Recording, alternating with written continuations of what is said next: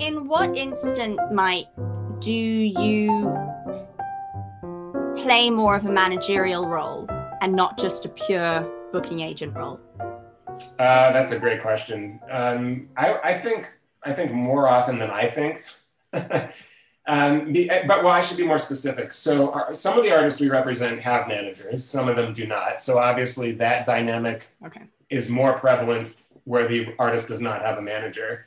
I don't want to shoot myself in the foot, but I do feel like sometimes, more often than not, I feel like we can be more successful for the artist if they actually do not have a manager. Not because we theoretically are great managers, because obviously we're booking agents, but because I've found artists at a certain level who are self-managed, they don't need a traditional manager, and that, I think that's a shift that's happened, probably the last 10, 15 years or whatever, where somebody wakes up one day and realizes they don't need to pay somebody to book their travel, right? Which kind of gets back to what we were talking about earlier. This management is really, really difficult. So a lot of times I get asked the question, how do I know when I need a manager? How do I know when I need a booking agent? And unless it's super obvious that your workload as a musician is just, you can't keep up with the sheer amount of demand, right? My answer now is you should invest in someone who actually knows how to do really good marketing. Don't even worry about a manager or a booking agent.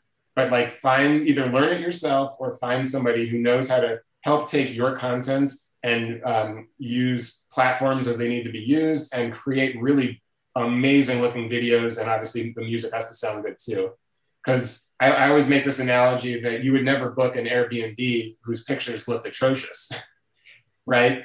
And so if you're not, as an artist, able to translate the music into beautiful visual or whatever across digital platforms, what does that say about how you're going to come across on stage? The idea of money spent wisely when needed is really sound advice. Right. Because, especially because there are now, as you say, so many things that musicians can do by themselves without help, or even the idea, I think more people are also offering sort of consulting services, whether it's for getting your publishing stuff in order, or whether it's for career strategizing and trying to get to the next rung of the ladder. So even that, a small sharp shock of paying somebody for a very specific consulting period, and then seeing if you can gather tools from that and to what degree you can further your agenda. I mean, it's interesting because it's so obvious, but it feels like the industry, the traditional aspects of the industry are still kind of catching up to where technology is. And that's not necessarily the fault of the industry. It's because technology is increasing so quickly and it's constantly changing. But it sounds obvious to say, but the truth is people will always hear your music digitally before they would ever experience it in person.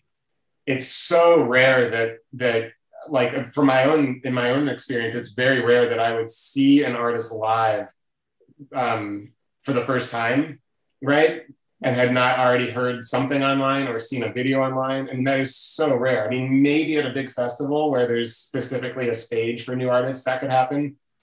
But yeah, it just, the nature of things being all digital is such that people experience your music digitally, virtually, however you want to describe it, before it's live, before they are there at the show.